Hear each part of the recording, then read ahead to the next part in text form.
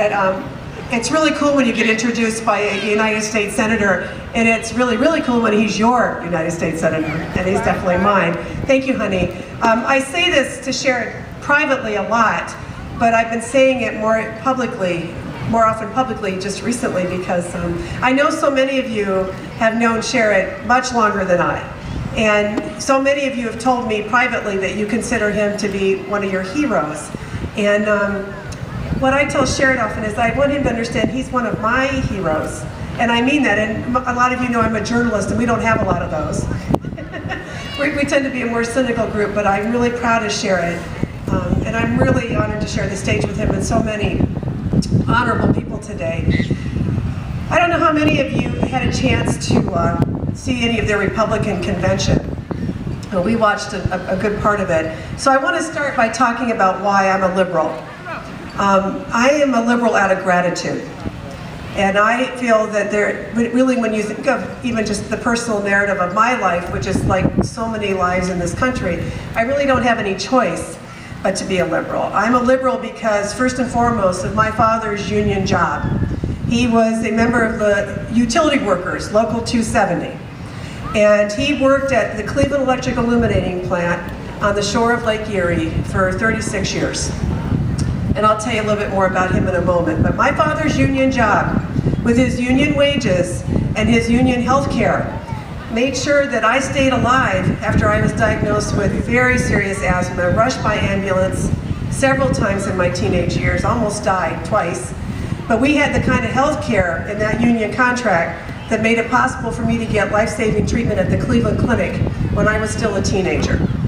And because of my father's union wages and my mother's hourly wages as a non-union worker at Ashtabula General Hospital as a nurse's aide, my parents were able to send me to college. I was the first in my family to go. And because of federal loans, low interest student loans, and grants, I was able to graduate from Kent State University with less than $2,000 in debt, and to be the first in my family to go to college. And because of the feminist movement, my column is in op-ed pages in newspapers around the country instead of in the so-called women's section. How could I not be a liberal?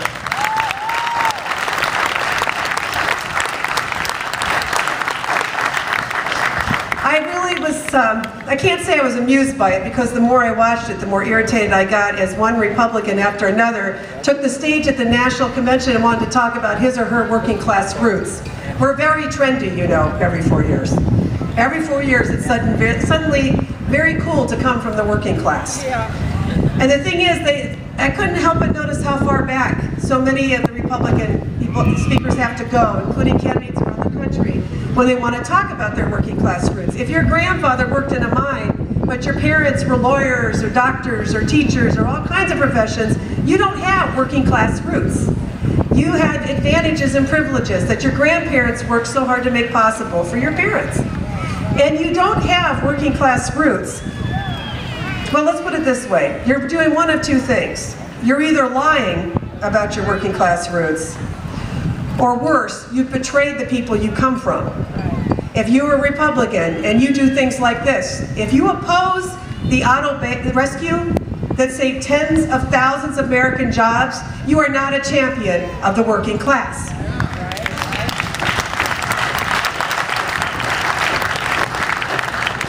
If you don't stand up to China, you are not a champion of American workers. If you don't care about the millions of Americans who had no health care before the Affordable Care Act passed, if you keep talking about how you're going to repeal the Affordable Care Act, you are not a champion of the working class. And if you don't care about workers, including public union workers in the state of Ohio, if you oppose workers and you want to break the union, you are not a champion of the working class. I want to tell you just a little bit about my mom and dad, because, well, it's Labor Day. And in our house, you knew who had the union job and who didn't, because Dad didn't have to work on Labor Day, and if he did, he got time and a half. But Mom worked almost every Labor Day, because she was a non-union worker, a nurse's aide at Ashtabula General Hospital. My mom was 4'11". Her name was Janie. It did my heart such good, Mr. Curry, when you told me you worked with my mom at the hospital, because you were in the emergency room there working. Her name was Janie, and in the last couple years of her life, she was a hospice home care worker. I don't need to tell you what that kind of work looks like. She loved her job. The joke about my mom was when Janie showed up, people lived longer. She was one of those women who took care of people day in and day out. She would be with the same person all day long, day in and day out. She'd sit with them and listen to their stories and go through their family albums and cook their favorite recipes and do whatever they needed to find the peace they were hoping to find before they died. My mom died 13 years ago this month. She was 62 years old. She died of a lung disease and had never smoked a day in her life. And we've always believed that she probably died of the pulmonary fibrosis from exposure to asbestos, which was often on my dad's clothes and on his car when he would drive home from work. My dad was named Chuck Schultz. And my dad was 6'2" in his prime, 240 pounds. He was a big guy, and he was often an angry guy. And I really didn't understand why until I visited the plant where he used to work about 2 years ago, and I wrote about it for Parade magazine. And it was abandoned. It was like a ghost town. And you could still see boots sitting there in the ash. You saw raincoats and or whatever they were called. They were obviously fire gear. And I have a 12-pound wrench on my coffee table now that my dad used to hold on the job. And it helped me understand his muscles, and being in that dark, dirty place helped me understand his rage. I often tell the story about my dad. When I was a sophomore in high school, I was playing catch out in the front yard with my brother. This was our routine. I'm sure it sounds very familiar to a lot of families here. My dad was one of those guys who showered after work. So he'd come home from the plant, you know, his red hair would be shiny with the Brill cream. It looked like you could see the rose where he just combed it. He had just gotten out of the shower. And his ritual in the warm months in Ashtabula is he'd drink a can of Stroh's or Rolling Rock, whatever was on sale, and sit on the front stoop and watch my little brother and I play catch with the softball while Mom made supper. And all these years later, I still remember this moment when I was playing catch with my brother Chucky, and my dad started to shake his head. And I thought I had thrown the ball wrong. And I said to my dad, "What is it, Dad?" And he didn't even look at us. He said, "You could teach a monkey to do what I do." My dad thought he was a nobody. My mother thought she was a nobody. But they were going to raise 4 somebodies. And all 4 of us went to college. My dad died at age 69 in the middle of Sherrod's 2006 Senate race. My parents wore their bodies out so that their children would never have to. My dad carried a lunch pail every day to work. My dad worked with that 12-pound wrench.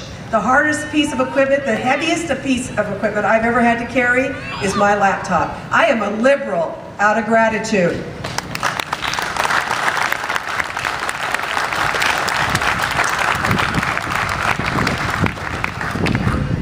I want to thank all of you for coming on this windy, cloudy day, on Labor Day. I mean, we know why we're here. We're here to honor workers. We're here to honor the tradition of the labor movement that made this holiday possible. I don't want to leave the stage before I tell you one quick story about the guy I'm married to. It has nothing to do with politics, but it has everything to do with who he is. Sherrod's mom, Emily Campbell Brown, was born in Mansfield, Georgia, and moved to Mansfield, Ohio, when she married Sherrod's father. And she raised 3 boys in Mansfield.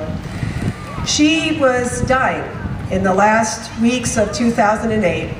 And she had been so vote, she registered 1,400 people to vote, almost 1,400, by setting up a card table outside one of the neighborhoods that was getting neglected in Mansfield, because we all know how that works. We're seeing it at play right now in the state of Ohio. We know who they want to register to vote. We know who they want to keep from voting. She was determined that everyone got a chance to vote, and she would take that card table, 88 years old, 89 years old, and putting up that card table registering people to vote. In the last weeks of her life, we took care of her. She was determined that she was going to see Barack Obama sworn in as the first African-American president of the United States, and by golly, she did. She was in that hospice bed in her living room, watching it on the TV set with Sherrod's brother Bob sitting next to her, while we went to Washington, which she insisted on. In the last weeks of her life, all three of the boys and their wives helped with Emily's care.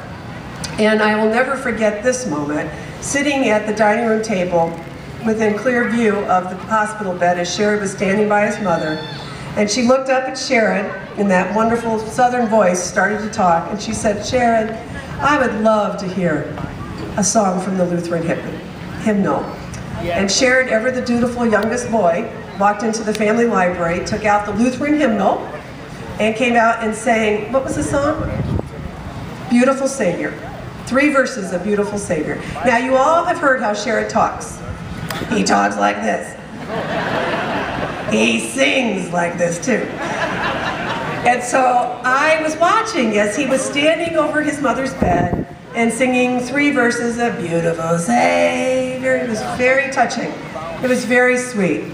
And I admit it made me cry. Well, the next morning, she looked at Sharon and she said, "Sharon, I wish our friend Janine were here." Now, some of you know Janine. She's one of the most fabulous singers ever, and she was a dear friend of our family. And Sharon said, "Well, why do you want Janine here, Mom?" And he said, "Well, I would just love to have her sing from the Lutheran hymnal."